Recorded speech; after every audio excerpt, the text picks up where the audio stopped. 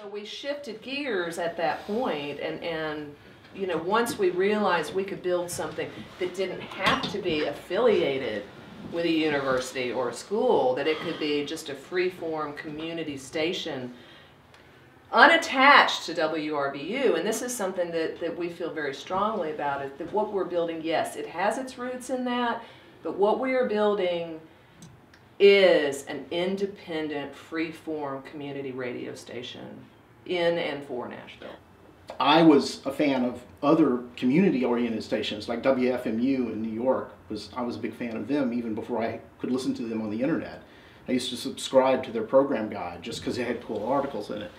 And whenever RVU went down, I thought, well, you know, now's the time that someone needs to do this in Nashville, where it's not part of a university, where someone can't take it away from the community for whatever reasons.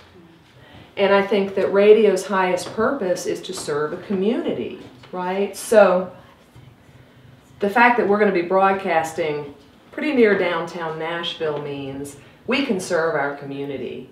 We can talk directly to the people of Nashville about, you know, whatever happens to be going on.